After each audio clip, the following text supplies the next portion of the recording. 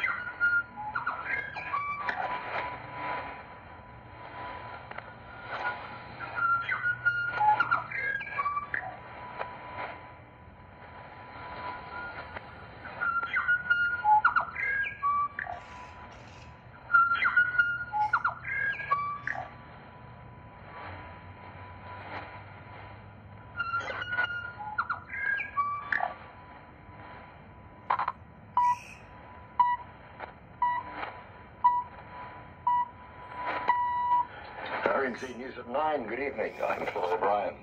It's 5, 6,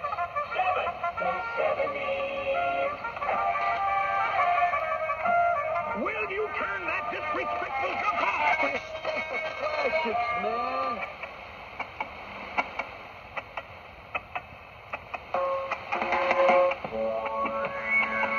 And latitude 35, south, longitude 135, east, latitude 40, south, longitude 135, east, latitude 44, south, longitude 133, east to low 987, around 45, south 129, east at 0600 hours UTC on the 23rd.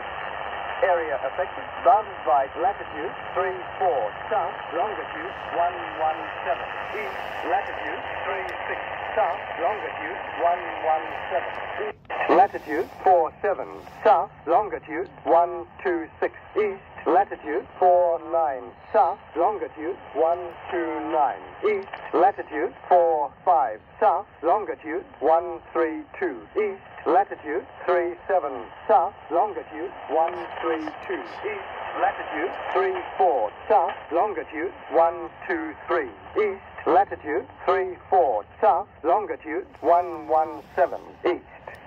Forecast, southwest quarter winds 30 to 40 knots, within 360 nautical miles, west of front, turning clockwise winds 34 to 47 knots, within 180 nautical miles of low from 2100 hours UTC on the 22nd, rough to very rough seas, rising to very rough to high seas, within 180 nautical miles of low, moderate to heavy 12. The next alert will be issued by 1300 hours UTC, the 22nd of...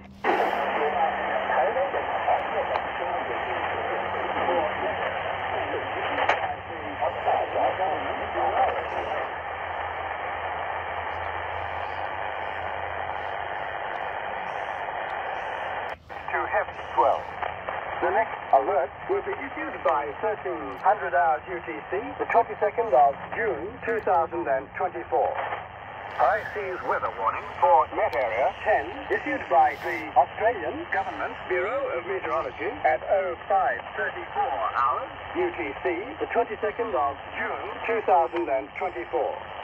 Gale warning for southern area situation at 0600 hours UTC, vigorous flow developing associated with a low 9-8.